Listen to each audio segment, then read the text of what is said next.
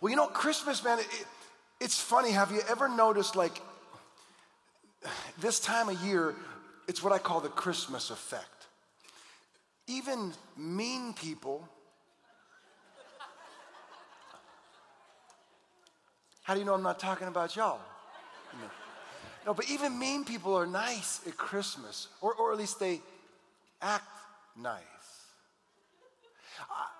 I think sometimes there's a fabricated joy that comes along with the Christmas season. It's like the Christmas season makes us think that we have to act like we've got a perfect life. It's kind of like a Hallmark movie. Any of you seen A Perfect Christmas? That's A Perfect Christmas, and it's about two newlyweds, Steve and Cynthia. They're in the middle. They're celebrating their first Christmas together, and it just looks so incredibly perfect, whatever that means. But I wonder if we knew what they were really thinking, if we would think it's so perfect. See, I think Steve is thinking, I can't stand the sight of Cynthia's nagging mother. And Cynthia, I think she's thinking, what kind of man wears a scarf and skinny jeans to a Christmas party? I don't know, Jordan. I'm just kidding. He's going to be preaching, I think, in a few weeks. I don't know, sometime in the near future, and he's going to get me back, so I better watch it. But I think if we're honest, we feel a little bit more like this picture. Like a pig in captivity on the way to a hog roast. Maybe if we could just be honest today and be real, maybe some of us would admit that we're kind of like that pig. We feel like we're in a tough spot. Maybe we feel like we're in the midst of trouble. We're in week 3 of our series we're calling Awaken the Wonder. Isaiah 45:3, God says, I will give you hidden treasures, riches stored in secret places. Now that's the prophet Isaiah talking to King Cyrus, but I think there's application for us as well. I think God wants to awaken, to bring back to life some of the things we were just singing about it. I think he wants to reveal some hidden treasure. But here's the tough part. Tough part is that the path to revealing that treasure involves trouble. Now, I know that doesn't jive with the Christmas season, but that's God's plan oftentimes to unearth treasure. Trouble's like an excavator. It unearths one scoop at a time the very treasure that is buried beneath. One troubling scoop at a time. God's unearthing the real treasure. Today I don't want to talk about a perfect Christmas. Instead, I want to talk about the thing we hide. I want to talk about what doesn't show up on your post, your social media post. I want to talk about what wasn't included in your Christmas cards that you sent out this year to all your family. I want to talk about what you won't talk about when you're at work around the cooler talking about different stuff. I want to talk about the treasure of trouble. Look at your neighbor and say, there's treasure in your trouble. There's treasure in your trouble. I want to talk about the treasure of trouble because the Christmas story is full of hope, right? You've heard that message, and that's a good message, and that's a message we need to hear. But the Christmas story is also full of trouble. They're inseparable. You see, we're going to look at Luke chapter 1. We're going to see God awaken the wonder of a teenage girl. And through this teenage girl, he would awaken the wonder of the world. How would he do it? In part, through trouble. Mary's about to figure out the treasure of trouble. Luke chapter 1, beginning in verse 26. In the 6th month of Elizabeth's pregnancy, God sent the angel Gabriel to Nazareth, a town in Galilee, to a virgin pledged to be married to a man named Joseph, a descendant of David. The virgin's name was Mary. The angel went to her and said, "Greetings, you who are highly favored. The Lord is with you." Mary was greatly troubled at his words and wondered what kind of greeting this might be. But the angel said to her, "Do not be afraid, Mary. You have found favor with God. You will conceive and give birth to a son, and you are to call him Jesus. He will be great and will be called the Son of the Most High. The Lord God will give him the throne of his father David, and he will reign over Jacob's descendants forever. His kingdom will never end." "How will this be?" Mary asked, "since I'm a virgin?"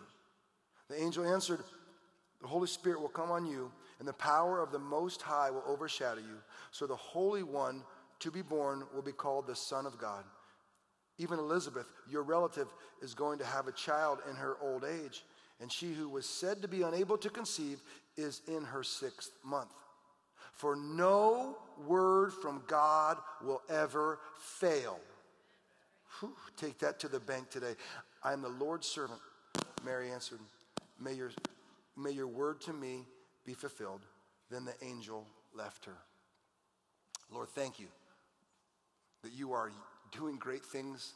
You are unearthing things that need to be unearthed. We thank you for that process, even though it involves some trouble. God, we welcome it because we know that there's a greater good that's being accomplished. Help us see that from your word today. In Jesus' name, amen.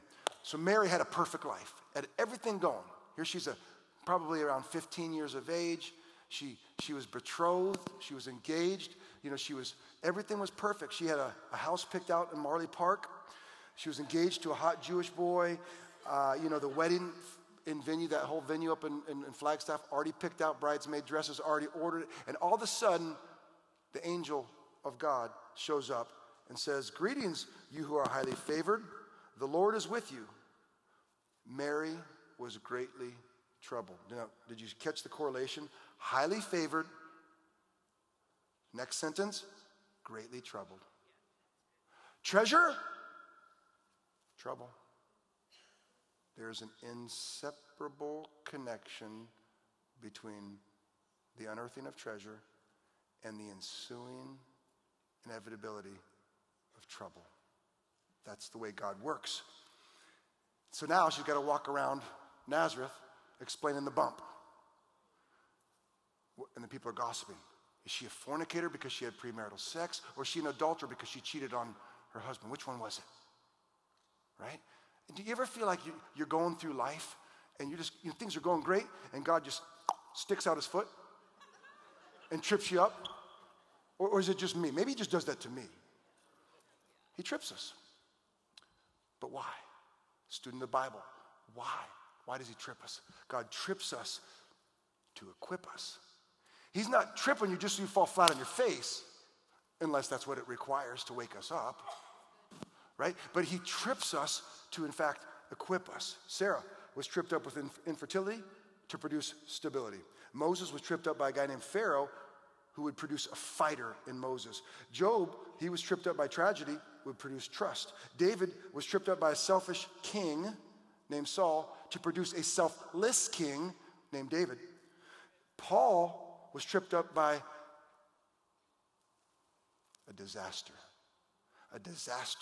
in Damascus. I know no one can relate because you've never experienced a disaster, but that disaster would take him from being a hater of Christians to a hero of the faith.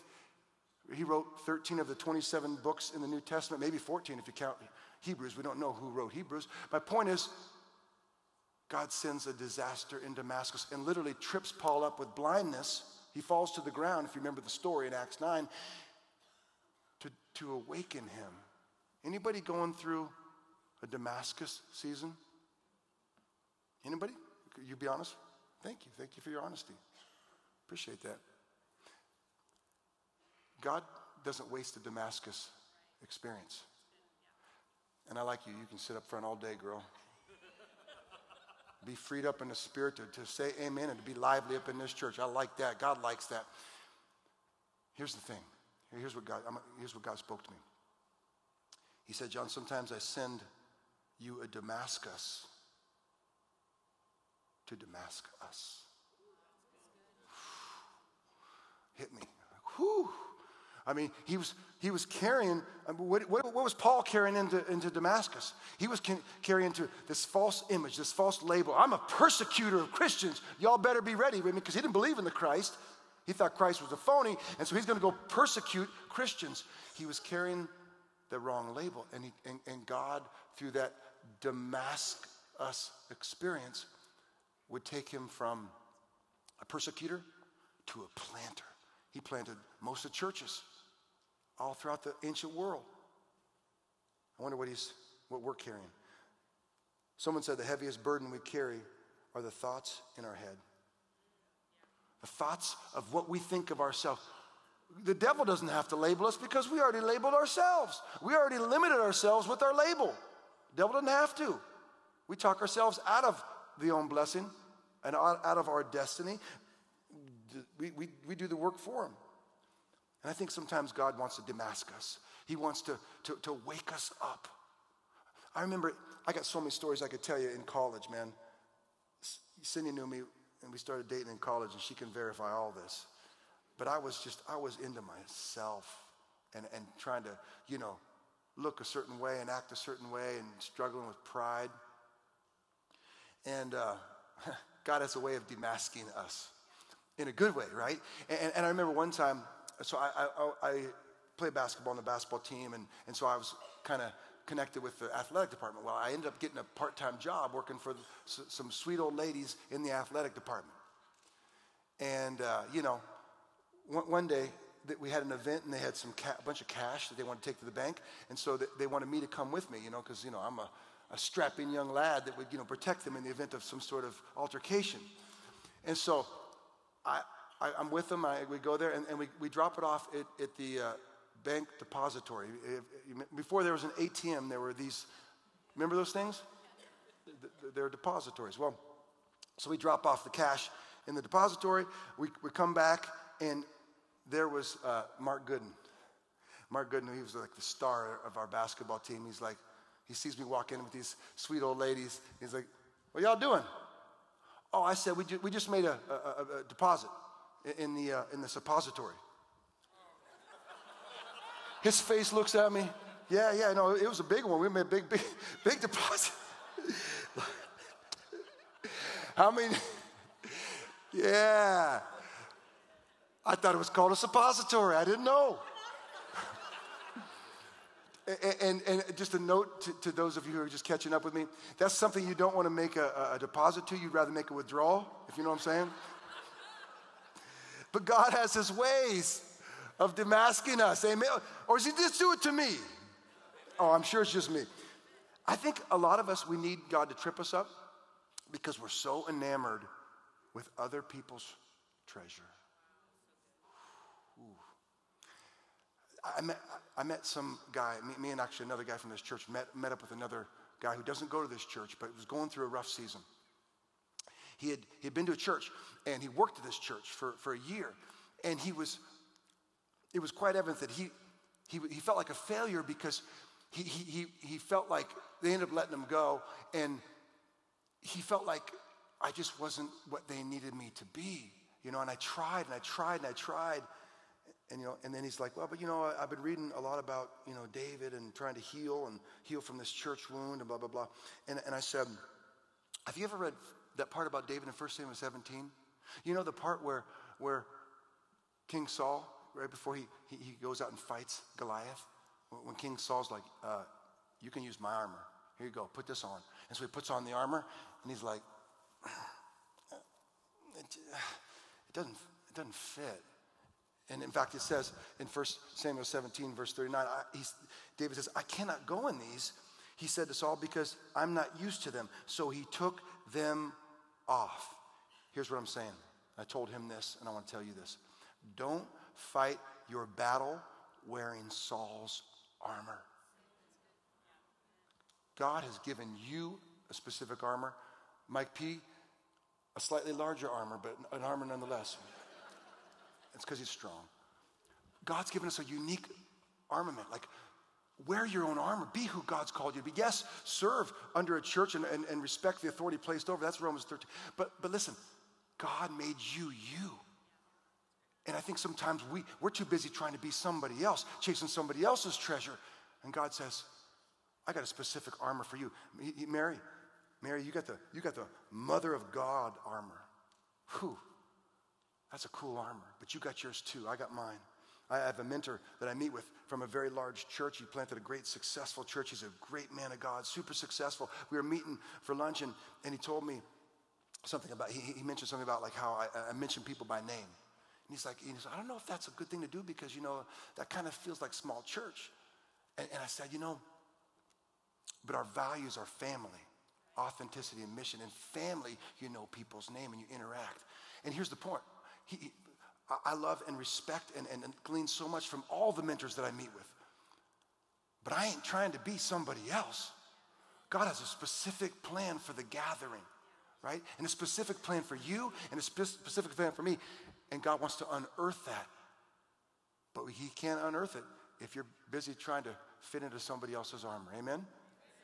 Amen. There's treasure in our trouble. So, second point. Your trouble magnifies your witness. Your trouble magnifies your witness. What does the angel say? He will be great. Talking about baby Jesus. He will be great. True or false? Was he great? He was great. The truth is he always was great because we have to handle, when we talk about theology, we want to rightly divide the word. There was never either the pre-incarnate Christ before he took on flesh or the post-resurrection Christ. There was never a time, never will be a time in history where he was not great, where he ceased to exist or ceased to be great.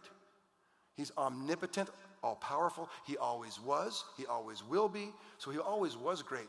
But he will be great, meaning that like it's going to take us a little while in our humanity to recognize his greatness. That's why it says in Luke chapter 2, God grew in favor of God and of man. That process was called the incarnation of Christ. He left heaven, the doctrine of incarnation. He left heaven. He had it made, had things perfect up. He left and came and dwelt among us. Do you know that Christianity is the only religion in which the deity reaches down to humanity? Every other religion is an attempt by humanity to reach up to the deity. God flipped the script and said, I'm going to suffer. I'm going to endure trouble to set an example for my people of what I can do through the path of suffering. But the problem is we got to endure the trouble to unearth the treasure. Because if we whine and kick and scream, we can miss out on what God wants to unearth. You ever heard about the lost years? I want to preach about the lost years. The lost years of Jesus? No one talks about the lost years. Why? Because they're lost, because they're not in the Bible.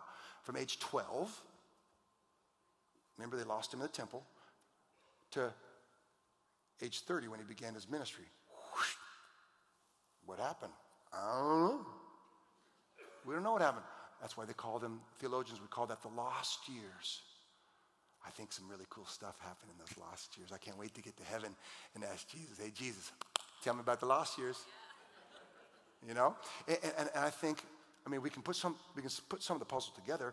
We know from John 7, verse 5, that the brothers, they didn't believe in Jesus. And we know he had at least 4 brothers, 2 sisters. And so the brothers didn't believe until that he was the Messiah until after the resurrection. And so could you imagine the conversations and the hazing that went on, putting Jesus in a wedgie, Mom, he's saying he's God again. He said he's going to walk on water. Stop, Jesus. God.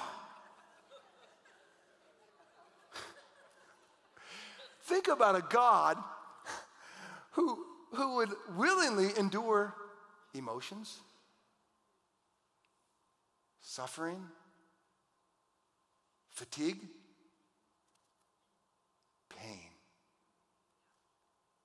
He's fully God, but took on humanity. While being fully God, took on humanity, meaning he would suffer like we suffer. Someone said that pain is God's megaphone to rouse the deaf world. C.S. Lewis. He used pain. He modeled that for us. And his trouble allowed his witness to be magnified. Here's the proof. Hebrews 4:15.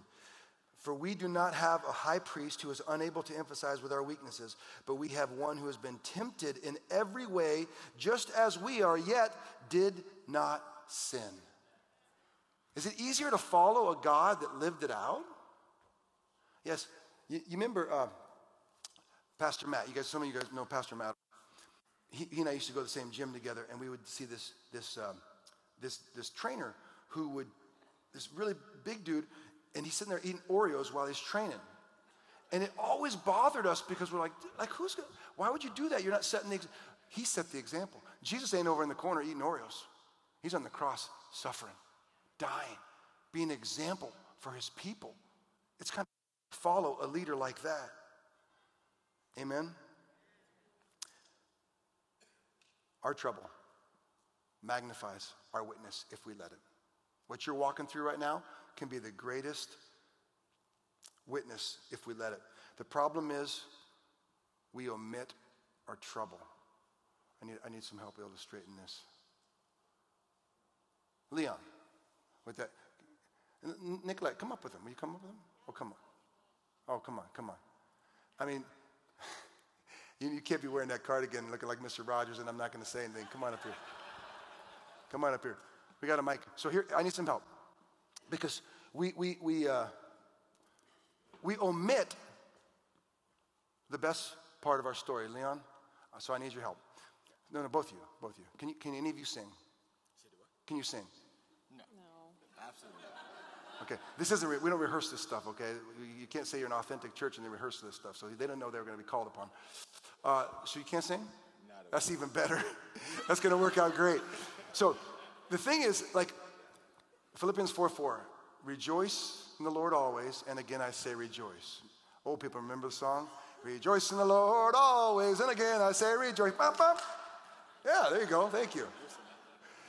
All right, so I'm not going to make you sing that song, but you can at least sing the rejoice part. Rejoice! Rejoice. Oh, no, come on. No, I need a choir. No, you ain't getting off the hook, Nicolette. Okay, so just hold the mic in the middle, and anytime I go like this, I need you, because that's the typical Christian response, right? We're walking through some sort of trouble, and, we read Bible verses and think we got to rejoice. So anytime I do this, anytime I see that means you just say, rejoice. Can you sing it on that key? No. La, la, la, la, la, la, la, la, la, la. Try that. You can do it octave lower. I'll try the rejoice part. La, la, la, la, la, la, la, la, la. La for you. La for you. Okay? All right, ready? So, here we go. Ready? You're walking through trouble. Rejoice!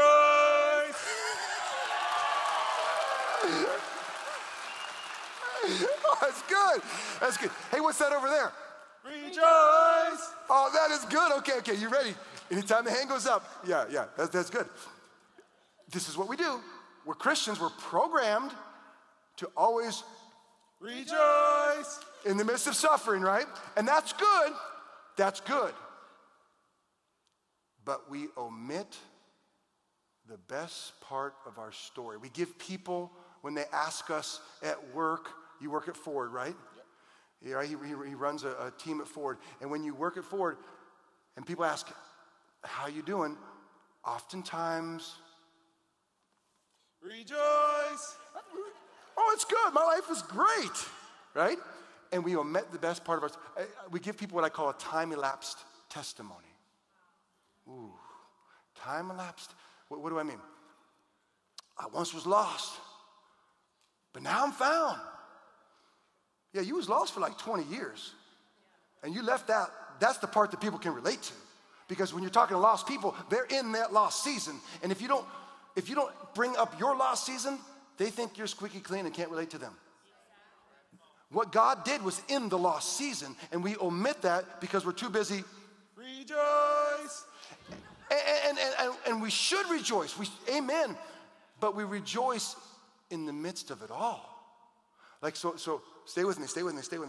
What has a better response? Here's a response of omission. Ask me how I'm doing. How are you doing today? In the microphone. How are you doing today? Man, Leon, I'm glad you asked, man. Things are great. whoo! I mean, my wife, we're good. We haven't fought in like, I don't know, like all year. And the kids are doing great. They're getting great grades. I mean, like they're like little angels. They behave. They respect it. And man, my job, probably be getting a raise, right? You know what I'm saying? Okay, that's omission. Now ask me again. How are you doing today? How am I doing today? This is not omission. This is admission. Different. Man, my wife went in for a biopsy. I don't get the news back till next week. And it didn't really happen. Relax, y'all. And I went in my son's room and I found some marijuana. I'm kind of worried about that, you know. And honestly, man, I just found out at work they're downsizing, and I'm not sure if I'm going to have a job after Christmas. But I don't want to tell my wife, man, because you know I don't want to ruin her Christmas. But you know what, Leon? I read something. I was reading a Christmas story. Check this out. I was reading it, and it said that no promise from God will ever fail. And so, man, I'm clinging to that, you know? So, man, pray for me because, like, I'm just clinging to that promise because I know God's in control. I know he's going to make a way. You tell me which one is more effective. The response of omission or admission? What carries more weight? And so here's what I want to do. I don't know what you're walking through. I have no idea. But is your life perfect? No. Is your life perfect? Not at all. Okay, so here's what God says. Here's what we want to do. 1 Peter 3:15. Always be prepared to give an answer to everyone who asks you to give a reason for the hope that you have. You know what that was written to Asia Minor, the Christians in Asia Minor. They were going through hell. They were going through suffering. They were going through trouble. And what he's saying is, look, your witness means most when it's hardest to give. And here's what I want to say. Don't bury your treasure beneath your trouble. We do it all the time. We bury it. Oh, man, we whine, we complain. And I'm not minimizing what you're going through. I'm just maximizing what God wants to do through it if we let it. And so I don't know what you're walking through. I don't know what your situation is. But I want you to give God praise in the midst of whatever, because I know there's some sort of struggle, right? We all have struggles. You got some sort of struggle, I'm sure, too, Nicolette. It's life. So always be prepared to give an answer, right? So it doesn't have to be theological. It doesn't have to be something, I wonder what they're going to think. I don't care what they think. Like, how can you be hopeful when you're going through a tough time? What is it? I'm asking you, like, what is it in you that can still be hopeful when hell is breaking loose in your life? What is it? And Nicole, maybe you have something. I think for me is I just know life is full of peaks and valleys. And so there's been times where it's been a lot harder than things are now. Yeah. And I didn't know how things were going to work out, and they did. Yeah. So I know things are, this is not the end. I know this is not the end, and everything's going to get better, but I know there's going to be peaks and valleys. Amen. I'm a strong guy, so I'm ready for them. Amen. Amen. Nicolette, how can you have hope in going through a tough time? How? I can have hope because I know what God's brought me through before. So I'm going through a bunch of health things, but I know every time I've had huge issues in life, God's got me through it, so he's going to get me through this too. Amen. Give him a hand. Come on. Nice job, guys. Woo. Come on. That's the unscripted word of God spoken through God's people via the Holy Spirit. Someone needed to hear that today. Someone's watching online. You need to hear that. Whew. God is at work. And what happens is this is what happens. Take a little magnifying glass, and your trouble, it can magnify your value to other people. It can magnify your witness if we let it.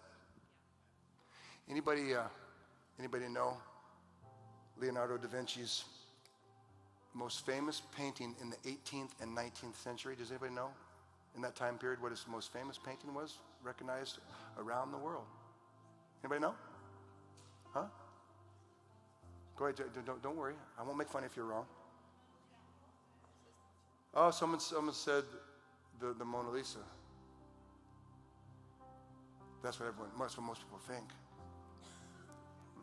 No. That's Michelangelo. But thanks for playing. No, this is why no one speaks up, because I'm so mean. No, it was the Last Supper. During the 18th and 19th century, his most famous and recognized painting was the Last Supper. But that all changed August 22nd of 1911. You see, a guy at the Louvre Museum in Paris, France, a guy would hide on a Sunday night in the closet. Monday morning, he came out of that closet, grabbed the Mona Lisa, and walked out of the Louvre Museum. 28 hours before anybody noticed that painting was gone. Why? Because it was just the Mona Lisa. It wasn't the Last Supper. It wasn't highly sought after. 28 days until they found it and got it back. What's interesting is that a painting that lived in bathrooms, literally it was in a king's bathroom, the Mona Lisa, was actually discolored because of the steam of the king's bathroom.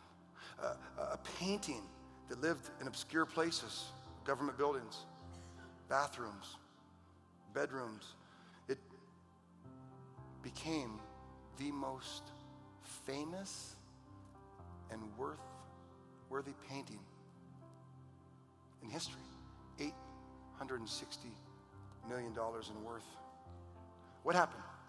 Did the painting change magically? No. Didn't change over the 400 years. What happened is it ran into some trouble. Trouble revealed the treasure that it always was. So too it is with you and with me in the Christian life. God wants to do some unearthing of some treasure,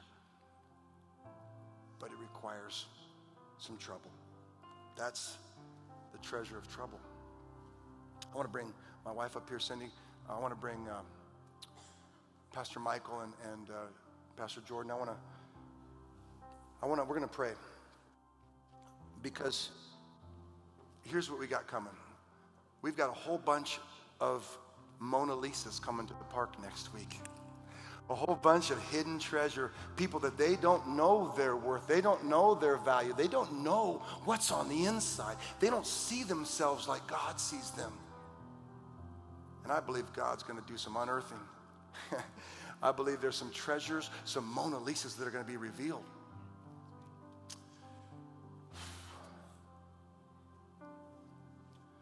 And we went through a lot of trouble, didn't we? I mean, we went through some trouble. You went through some trouble to make this happen. In fact, I can put a value to that trouble. Just over $74,000 worth of trouble.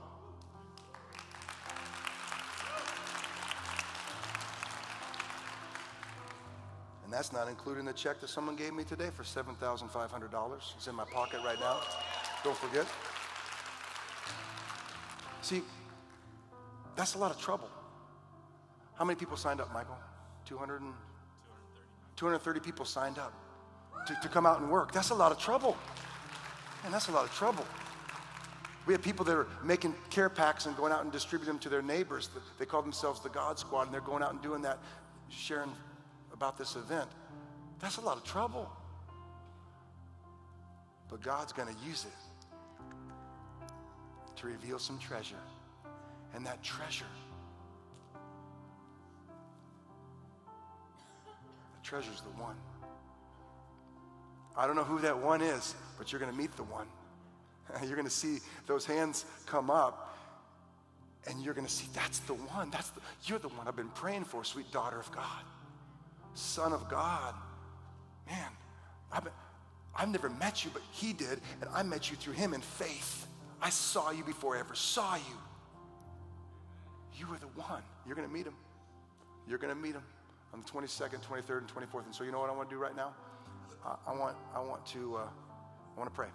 I'm asking Pastor Jordan just to cover us in prayer. Cover that event in prayer. We're standing together, unified as a staff, unified as a team, unified as a church, and saying, the one is coming.